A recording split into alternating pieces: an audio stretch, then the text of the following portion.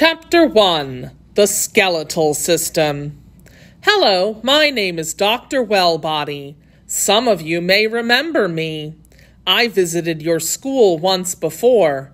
You were in first grade then. We learned about some of the systems that keep your body working. I told you to eat healthy food so you would grow up to be big and strong. It looks like you listened to me too. I see that you have grown a lot since then. You are getting big and tall. I am here today to help you learn more about the body and its systems. In the next few days, we will learn about 3 systems: the skeletal system, the muscular system, and the nervous system. I'd like to begin with the skeletal system.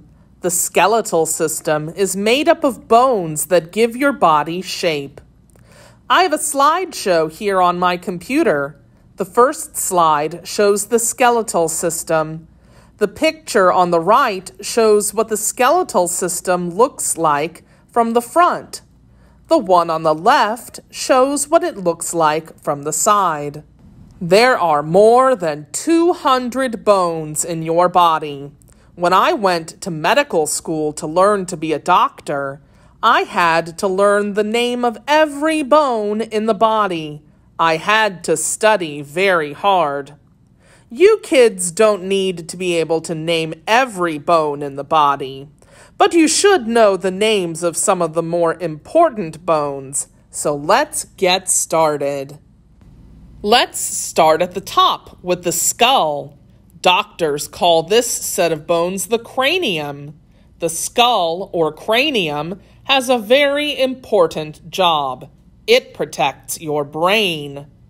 You might think the skull is all one big bone, but that's not the case. In fact, a human skull is a set of 22 bones. Rub the back of your neck. Can you feel the bone that's right at the base of your neck? That's one of the bones in your spine or spinal column. The spine is a chain of bones that runs down through your neck and back. It runs from the base of the skull all the way down to your hips or pelvis. The spinal column is made up of more than 30 smaller bones stacked one on top of another. These smaller bones are called vertebrae. The vertebrae protect a bundle of nerves called the spinal cord. The spinal cord delivers nerve signals to and from the brain. You may remember learning that animals with spines or backbones are called vertebrates. That's because their spines are made up of vertebrae. My next slide shows the bones inside your chest. If you tap on your chest right in the middle, you can feel your breastbone. It's also known as the sternum. If you tap a bit to the left or the right, you may be able to feel some of your ribs. The ribs protect inner organs like the heart and lungs. If you look at the slide, you can see why people sometimes talk about the rib cage. The rib bones look like the bars of a cage. Do you see the 2 large bones behind the rib cage?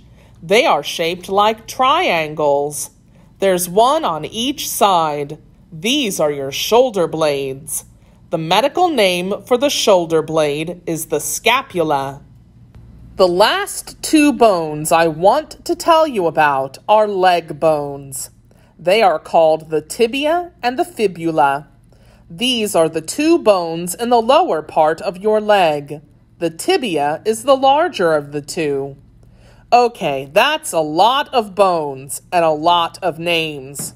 Let's play Simon Says and see if you can remember the names. I'll be Simon. Are you ready? Simon says, tap your skull. Simon says, now tap your cranium. Ha! The cranium is the same thing as the skull. Did I trick any of you? Simon says, flex your vertebrae by bending over and touching your tibia. Simon says, take a deep breath and feel your rib cage expand. Simon says, put your pelvis to work and sit down. Now, reach back and see if you can touch one of your scapulae or shoulder blades. Wait, I didn't say Simon says. Did I catch anyone?